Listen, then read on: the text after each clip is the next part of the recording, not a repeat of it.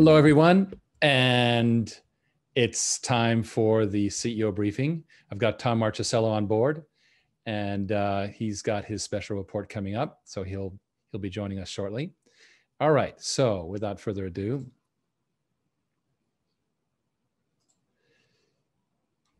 water's the new gold.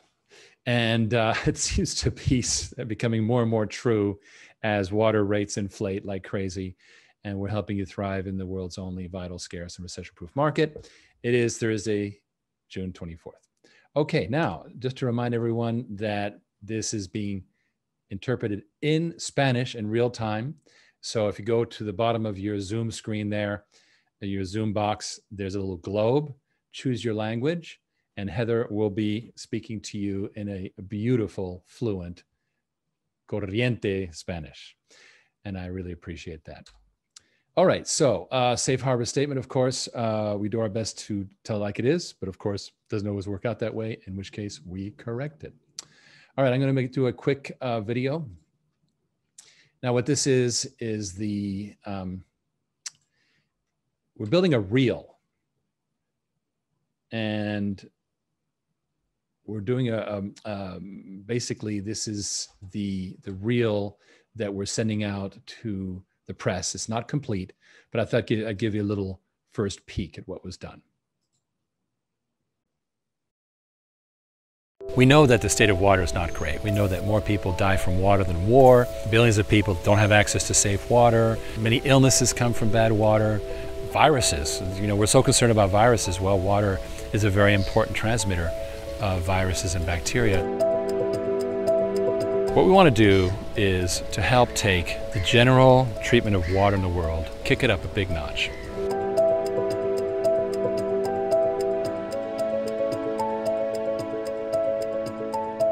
So we need to be water wise. Water, especially wastewater, has gone from being a liability to an asset. And that's if you treat it properly, you can reuse it for agricultural purposes, for industrial purposes, as drinkable water. Joining the company is Riggs Eckelberry. Well, it's roughly 300 barrels. We also have Jim Rogers. He's the chairman of Rogers Holding. What does it cost to make a barrel of oil from algae? Well, glad you asked, because we just completed a study that showed with all the new technologies, and that's our role in the short and medium term, and it will build our industry.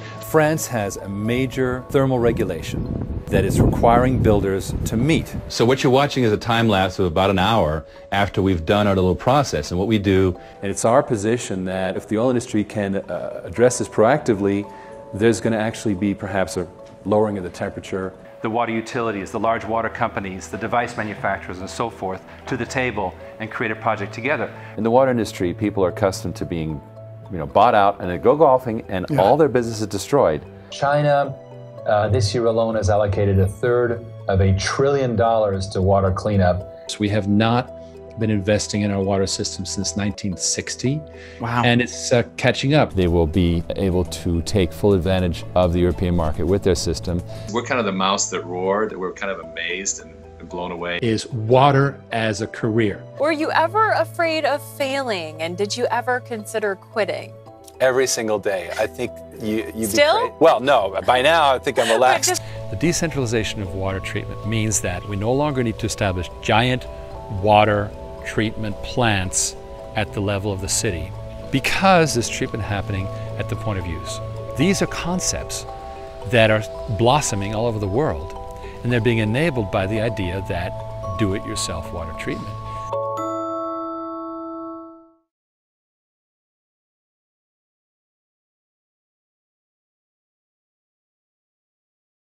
That's getting there. It's kind of fun.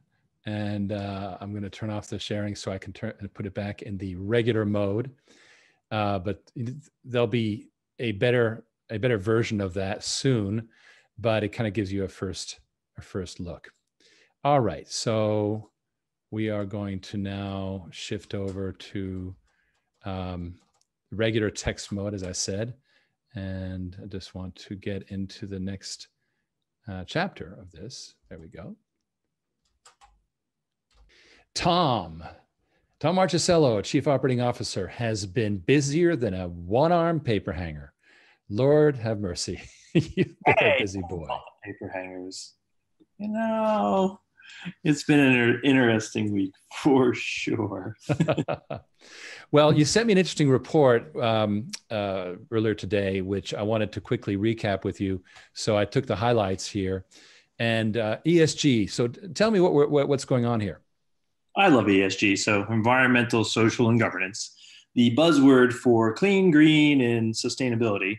The investment world, finally got on board with this, about a year, 2 years back. But all of a sudden, it's become the megatrend. And it's the biggest megatrend that every major Wall Street firm and analyst shop around is mentioning. They're saying if corporations aren't on the ESG bandwagon and train, they're getting dinged. So everybody's on board, everybody's got a metric, and everybody's drumming the beat. So we're seeing it showing up in real time. That is super cool. You spotted that out of the 6 major megatrends, 2 of them are this, right? Yeah, clean water and access to finance. And you've been talking about this for some time, and that's exactly what the repositioning of Origin Clear's business model has been about. So we are right there in the sweet spot of what everybody's saying they care about for ESG. So aren't we looking good? No, we are in the sweet spot. And here's what's interesting. People go, how could it be that, isn't there plenty of money for water? And the truth is that there is a lack of finance. First of all, crumbling infrastructure. Now, crumbling water infrastructure, these are not our words. This came directly out of this MarketWatch story. So, we know this is happening and everybody else knows it too. And water demand is doubling every 20 years, which is kind of ridiculous because that's, that's a lot of growth. And meanwhile, there's this lack of money, and there's this core group of people, about 4.6 billion people in the world, that just don't have the right access to water, safe water, finance, et cetera. Pretty amazing. Yeah, it's a really interesting, moment in time where all this is really coming together and hitting all at the same time, and the attention's really put on it at the right level. And there's actually really thoughtful leadership being put out there, whether it's PwC accounting or BlackRock with their implementations, or Goldman Sachs. And there's actually a lot of effort and a lot of thought that went into it. Somebody asked, what is ESG? There we go. Ken just told us: environmental, social, and governance. Wall Street investing big in clean and green, tax breaks to companies, et cetera. What it really is that you have to qualify to be an ESG company, right?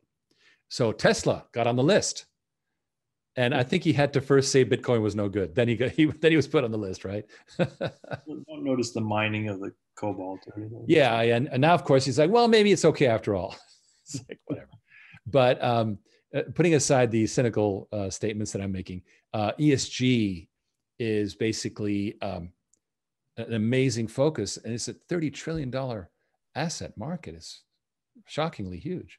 So it says a lot about what matters, and it has become part of our daily corporate existence. So now, speaking of our own little ESG company, there's been some headway. Modular Water Systems. We launched this while you were still working with me on Water Chain. We did an acqui-hire, I guess you could say. We brought in Dan Early, who had been building another company, and we invested in Modular Water Systems, and Bill Charneski was put on the job, and we've been building ever since. And my complaints are well known about how slow things happen in water, but nonetheless, we've got, you were telling me about these webinars. You've been jumping in on them yourself.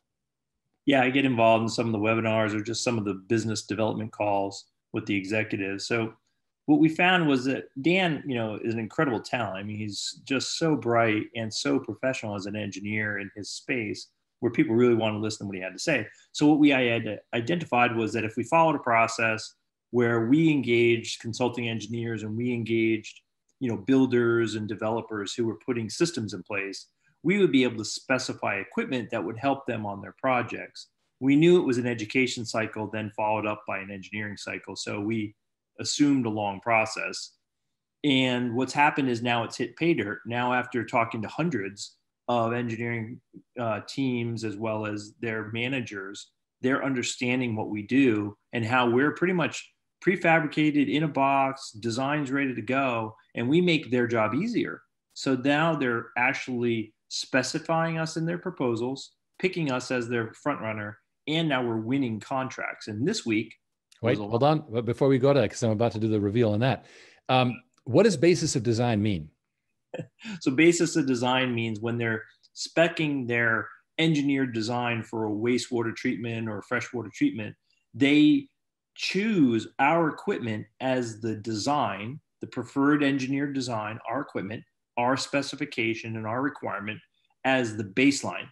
So now we become the standard that's going to go in to fulfill that requirement, say for the wastewater treatment, and we're the basis. That means that it has to meet that standard or better. And now we're green lighted to get the award. As long as they get their contract, our equipment gets selected. So in other words, you can buy any car as long as it's got a flying lady on the hood, meaning Rolls-Royce. It's very hard for anybody else to step in. Am I right? It would be hard to push us out. Yeah, they would just have to lose the contract technically for us not to get it. Okay, and then the final thing really is very important for us because we're busy building this water on demand, which is financing these systems, and we are, in a place that is, facilitated by this technology. Because if we pre-fund somebody's water system, and there'll be an update shortly from Dan on that, then it needs to be something we can take back if they stop paying, and that's unique, I think. Right? Yep. Hook up the truck and tow it out of there. That's right. Repo Man. No, not kidneys like that movie. That was a good movie. Good movie. New breakthroughs. Dan Early and Rob Litos, the dueling duo. What did they bring us? Well, the first thing they brought us was ba-boom. Boom. And I got that up in front. It's actually a little bit higher than that, which is fantastic. Okay, what I'm gonna do is I'm gonna see if I can pull that up, the actual redacted version, and show you guys this. I just need to get on the right. Here it is. All right, I'm gonna back it to share. There we go. And here it is. All right, purchase order in hand. That is what you're looking at.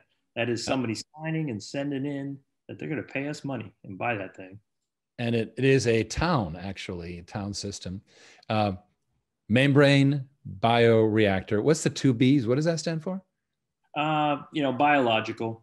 Biological bio. Okay. Membrane biological bioreactor. That sounds redundant, but moving bed bioreactors typically BBRs are. It means that we're using a process where we're moving the water around between these bioreaction filters to kind of push the waste against the membranes and kind of clean the water. So, and this is called the Averitreat. Is one of our key water on demand systems, and this is for, as I say, it was for a town, and there's all the specs, all that good stuff, and here's the price. So basically, it looks like there's about 20% up front and about 30%. So they'll have paid by the end of, by commencement of manufacturing, they'll have paid, 400 grand about, right? Correct. Yeah. So it's important. We try to make our contracts strong so that basically we're upon, delivery of that machine, we've made sure we covered all of our expenses, and we even built in some buffer and some process. Plus there's even engineering fee in there so that we're really collected up front on this. So it's a good example of us building more strongly too for the product. Fantastic. Well, that is really cool. So let's, and there's more. There is more. To Dan and Rob Litos have really done a great job. They've really stayed on their follow-ups as well as making sure they're in front of the right people. And so what happened is we were starting to really clip off getting another one. So then the Severimod deal popped in, which is our pump station, lift station deals. And it's a perfect example of, again, one of our highly engineered prefabricated solutions. Engineers loved it. They're ready to sign and get going on it. I'm pulling it. I'm busy pulling it up because here it is. I have to be discreet about the parties, which is why I keep going in and out of share here. There we go. Well, here it is. So this thing here was approved. It is, there it is, 91,000. Is that small, medium, or large for a pump station? It's pretty standard. You know, it would really be right smack dab in the middle of the range, you know, because 48 would be the smaller end and 92s are on the big. So it's just right in the middle of it. And it's a fairly normal size. You know, it's a good size. Good size. Yeah, no, it's 66 inches is a pretty large system from what I understand. Yeah, and these are really effective pieces of equipment. They're very, very capable. They save a lot of time for the guys that are engineering the final implementations, because this is going to show up and just be ready to, you know, pop right in the ground. And that's a big win for everybody. Well, that's excellent. But that's not all, folks. We got another one. It's like roll back the curtains. And here we go with an aquaskid, which is basically our bronc boost on steroids, which, you know, we were really excited about these booster pump skids. And so we had a opportunity to make a really big one, you know, and really help an industrial client get out there with what they needed on a really powerful booster pump skid, along with a water storage capability. You know, so it includes some specialty tankage along with the skid to really push extra pressure into a needed area. So it's a really powerful, it's a triple booster system, basically. Sometimes we do one pump, two pumps, or three. This has three fairly sizable pumps on it. So are we starting to think about a bronc boost product line, or what is your thinking on that?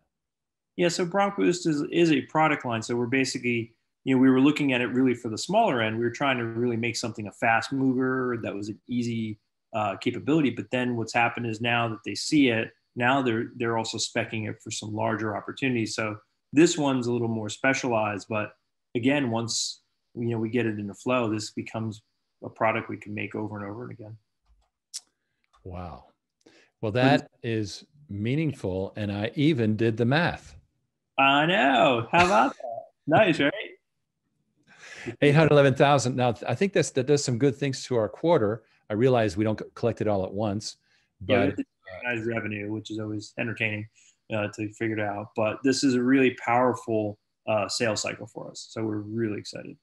Yeah, I mean, to put it in context, the entirety of Dallas does $1 million a quarter.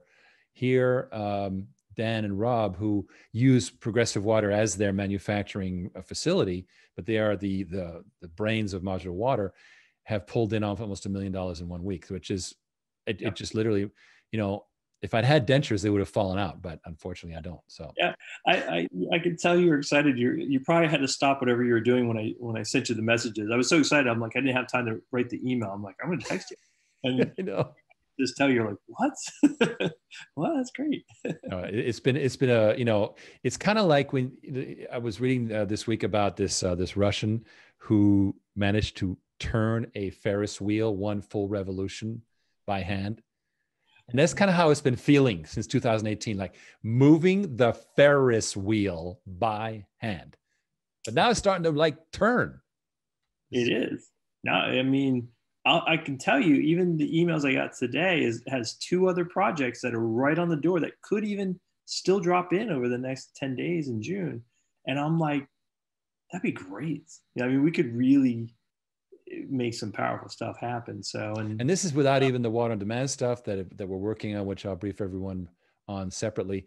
But basically now I want to make it clear to everyone that not all of the 811,000 is recognized in this quarter. It's milestones, so it'll be some percentage of it, but it will do good things, really good things for our numbers in Q2 for sure. So that's wonderful news.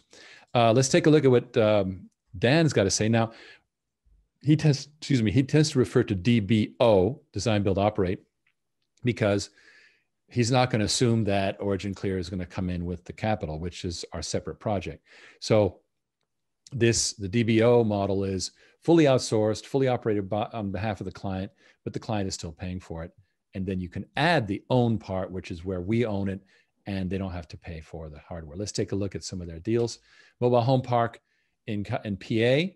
Final review on construction plans, modular water systems in origin clear to meet with the buyer, final terms, discussion to focus on the DBO model.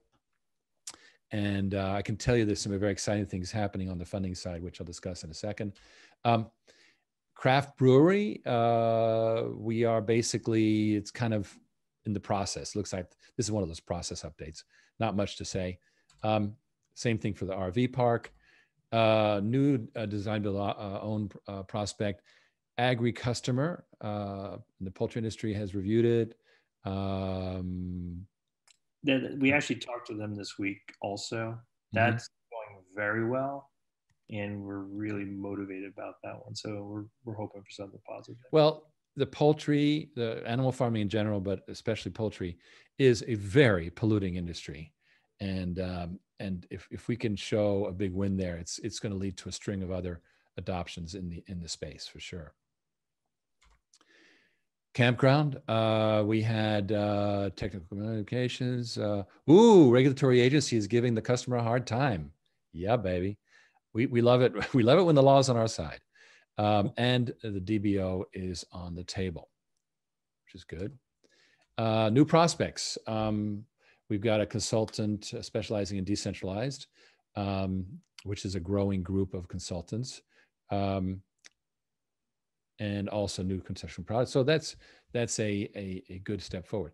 So all in all, what's happening is on the operations side, which you're responsible for, Tom, you've got organic growth of the Modular Water Systems division while Progressive Water just continues to move along. Remember, Progressive Water does the custom work, what's called design, engineered solutions, whereas Modular Water tries to do things more standardized. And so the boom in Modular Water is great because it's scalable. Progressive Water has a problem because to do more business, they got to constantly add more people. Modular Water leverages 2 people. That's the beauty of it. Now, we'll have to add people, I'm sure. But so organic growth on one side with Modular Water. And then on the other side, with the DBO stuff, the outsourced water treatment happening, that's ongoing. Now, I promised everyone that I was going to give you an update on what's happening with the funding. And I have to tell you that Ken and I are beyond excited about what's happening. The what we call the Series V. Well, let me get to that. Series U is this regular offering, $100,000 plus or minus type investments. Very, very, very good. When people finally figure out what this is, they can literally have it to 4 times leverage, et cetera. They are very excited. So this is very, very good. Now, here's the one that is intended to raise us $20 million, for high net worth investors. So it's $1 million we're looking for from an investor. And they have a secured position in the subsidiary that we've created. And they have a security interest in the equipment. And they get a share of net profits for up to 25 years, which is the life of the equipment. Actually, it lasts longer, but we've only gone 25 years out. And this is the net profits that can be packaged into a coin ultimately. Now, this is going incredibly well. And I really can't get into it any further, but we have multiple commitments, verbal commitments that have been made. And I think we're going to have some very good news there. And what that will do is it'll enable us to fund those systems that Dan is talking to. And Dan can come back and go, by the way, don't bother coming up with $350,000 for the whatever. We got it. And that will get these deals done very quickly. And it's also a more profitable model for us. So that's super exciting. And along with that, there's developments. Ricardo Garcia, our advisor, he sent me I wonder if I can pull it up. It'd be fun. He sent me a signal, or was it a telegram, where he, let me see, Ricardo. I didn't put it on. I didn't put it in the. Yeah, where the heck is it? Anyway, he had posted a trading picture of Bitcoin at like 38 cents, and he said, wish we could turn back time. And I said, excuse me, the H2O coin is going to be that opportunity. Why worry about trying to capture Bitcoin now that it's basically, it's in the 30th. Okay, it's going to go to 100,000. Well, that's only 3 times as much. The people who went from 38 cents to 40,000, those are the people who made the money.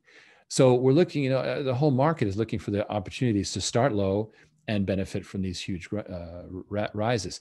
What we've been doing is focusing on how do we have basically right now, the coin that we have, that we've established is for delivering the payments.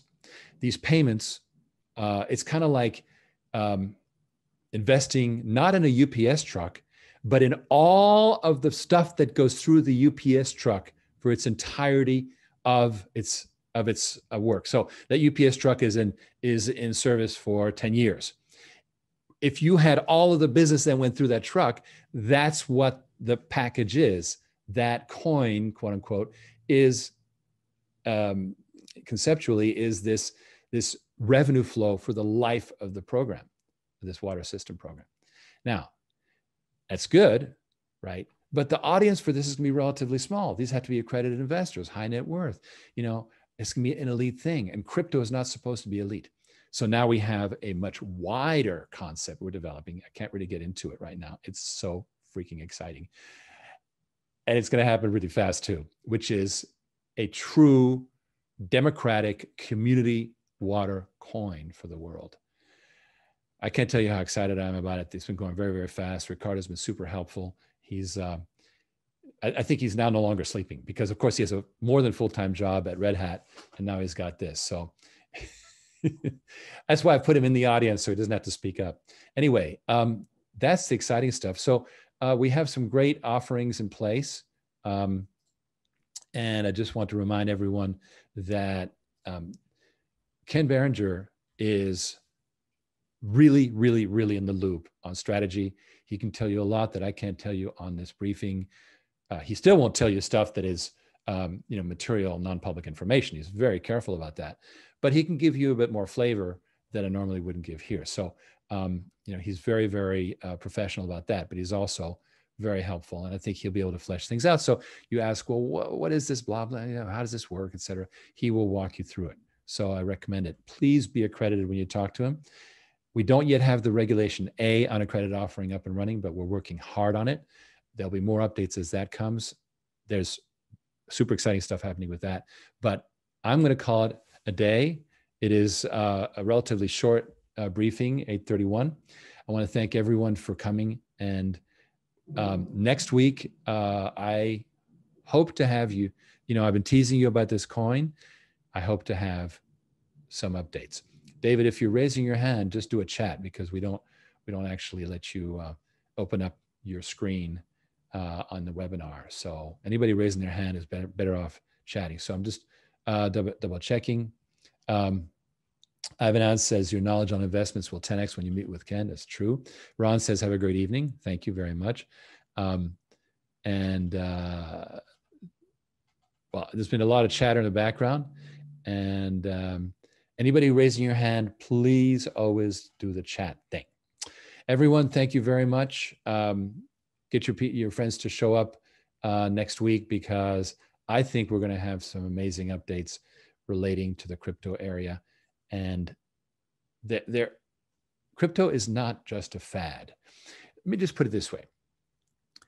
Every single tangible piece of asset in the world one day will be tagged as a token. That's a fact. That's where it's going. We plan to have it happen for water. That's the domain we're carving out. So this is not CryptoKitties, although strangely enough, it's based on the CryptoKitties technology, weirdly enough. It is a very important time to step in and own that space. How do we tag every gallon of water that's paid for? That's the core thing. And then the wider thing is how to create a social movement around water. Isn't that exciting? I'm blown away. So thanks, everyone. It's been great. Catch you next week, and it gets better all the time. Enjoy your weekend.